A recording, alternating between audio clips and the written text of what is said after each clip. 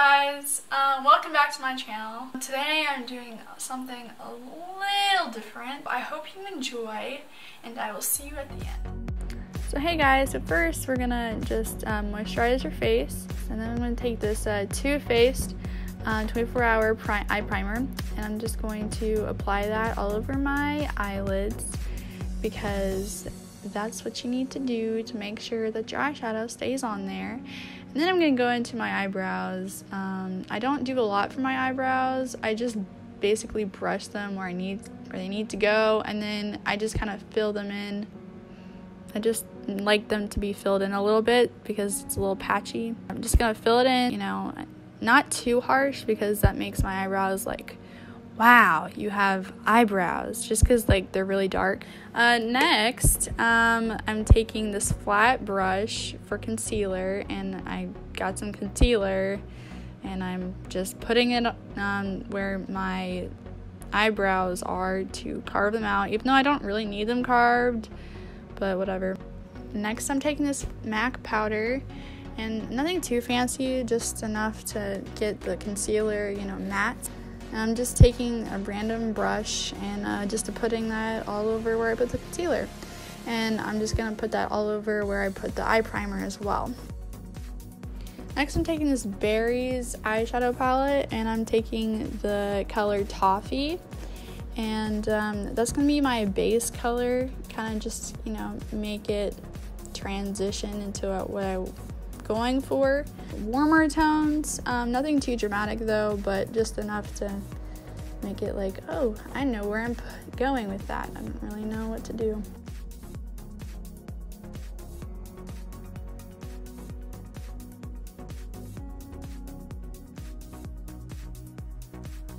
And it's not too fancy, or it's not very pigmented. It's just very light and easy to like just go in with a little bit of a darker tone. And I'm just going that with kind of the crease and the edges of my eyelid.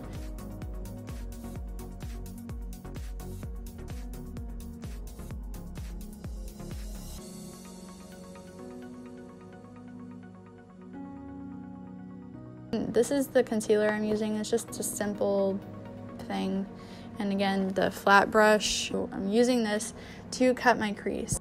The thing with like the palettes I'm using for the shinier colors is that they're not very pigmented, and so like I like to cut a little bit of my crease to make them stand out. I use like really cheap drugstore palettes and stuff, or stuff from Amazon, so I know it's not very helpful, but I just use it. And again, I'm just taking my MAC powder and putting that over the concealer. I'm taking this Glow color from the Berries eyeshadow palette that I got from Amazon, and I'm just putting that on where I just cut my crease for glitter and shiny things, because I am obsessed with glitter.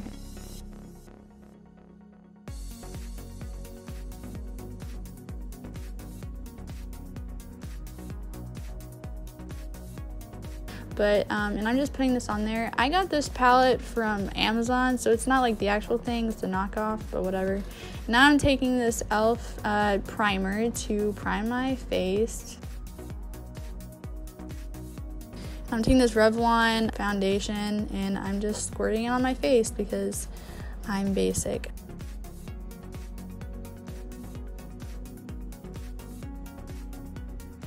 And now I'm taking my beauty blender and just blending it, blending all over my face. I know everyone knows how to do this, so it's not very new and unique or whatever, but I'm just showing you how I put on my foundation.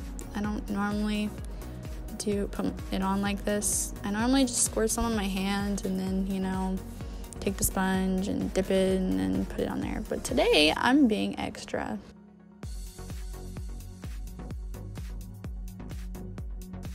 I'm now taking my concealer, and I'm putting it under my eye in a triangle or shape thingy, because that's how you put on concealer.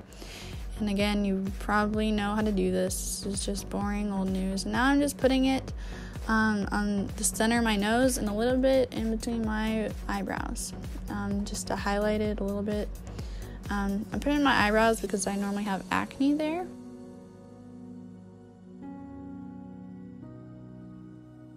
Now I'm taking this e.l.f. translucent powder and I'm just putting it all over my face just to, you know, mattify my whole face with this fluffy brush. I don't know where I got my brush, but whatever. Now I'm taking this NYX setting spray and I'm spraying it all over my face. And now I'm taking this Kat Von D Lock It translucent powder where I'm just going to be attempting to bake my face. I just got this powder, so I'm just trying to try it out and see what baking really is, but I'm struggling with this brush. I recommend using a beauty blender or something else that will really pack it in.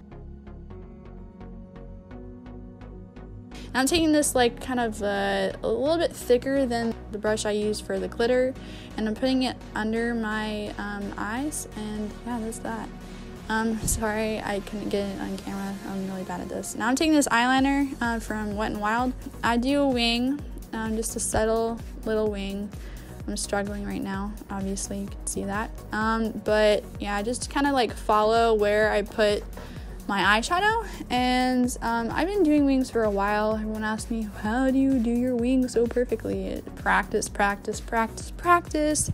and you know, getting the right product for you is also a key element for a quote-unquote perfect wing. So I didn't like how that wing came out, so what I'm doing is taking a Q-tip and I'm erasing it with a Q-tip. But yeah, this is how I do mess up. I am not perfect. I cannot always get a perfect wing, so I just take Q-tips and just erase and then redo.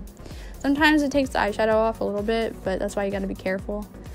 Normally I just go over it again so it doesn't really show up as much.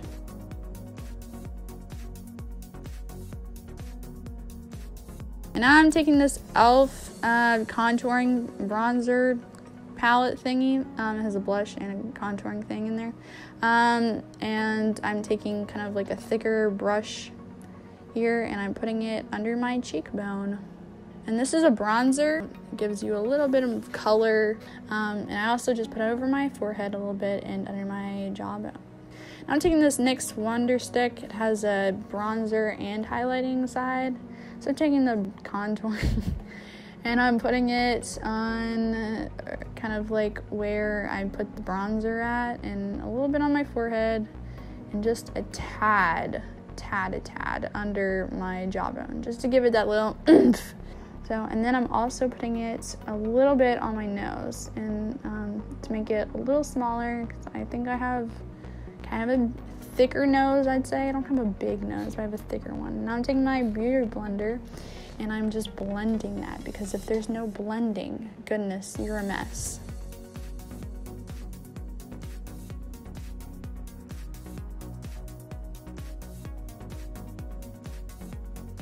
Using the dabbing technique is also important, because then it's just gonna smear or go away, and that's not good. You actually want it to show up. Now this looks crazy right now, but again, blending is very important. Now I'm taking the highlighting part of the stick, and I'm just, you know, carving out where I didn't want the bronzer / contour, and I'm cutting that out and then blending again with the beauty blender. And I'm taking the same Kat Von D Lock It translucent powder, and I'm just putting it where I just put the highlighting stick to make it a little more oomphy. I don't know, set it as well. I'm taking this Revlon No. 7 blush. I don't use a whole lot of blush, just to make it, you know, kind of even out with the bronzer. And I'm taking this Anesthetic highlighter and this random highlighting brush that's actually a bronzer contouring brush, but I use it anyway, and I'm just setting spray on it and then dip it in the highlighter, and boom, I'm going to town. I put setting spray on there just to give it a little bit more of a shine. Again, I'm cheap, and so this isn't the best highlighter, but a little setting spray can go a long way. Now I'm taking this flat brush and I put it in the highlighter as well, and I'm putting it on the roof of my nose, or whatever that part of my nose is called, and at the little tip of my nose. I'm also putting it over under my eyebrow where there's no color. I'm also taking this highlighting brush I use and I'm just putting it over my lips and taking the other highlighting brush and putting it in the inner corners of my eyes. Now I'm taking the setting spray and setting my face. And now I'm taking this mascara. Can't see what it's called right now, but I'm taking this green one and putting that on my eyelashes. I don't use false lashes because honestly I don't need it, I don't think, and I just suck at life and I cannot put lashes on to save my life. Hate them. So this is also a good way to like just use your natural eyelashes.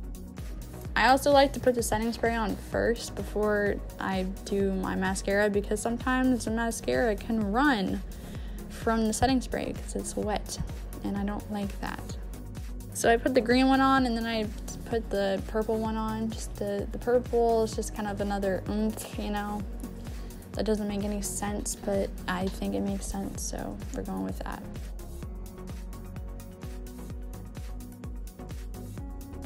And I'm taking the green one to do my lower lashes.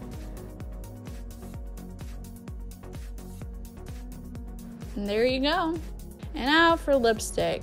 I got this lipstick at Sephora for like a birthday gift thingy-majigger they have. But it's basically this nude pinkish kind of a color. And this is the lip liner. I don't really like the darkness, so I got this NYX matte lipstick, lip gloss thingy, and it lights it up. I just use it for like if I have a really, really dark lipstick and I don't want it that dark. This makes it a little bit lighter. My lips are chapped as heck. I suck at life. But this is the look. Yeah, if you like it, I'm glad. I think this came out very well.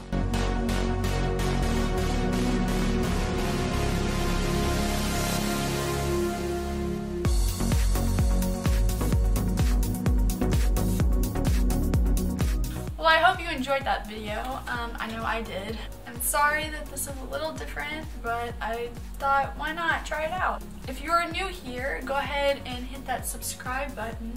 And also, if you like this video, go give it a thumbs up. This week's shout out goes to...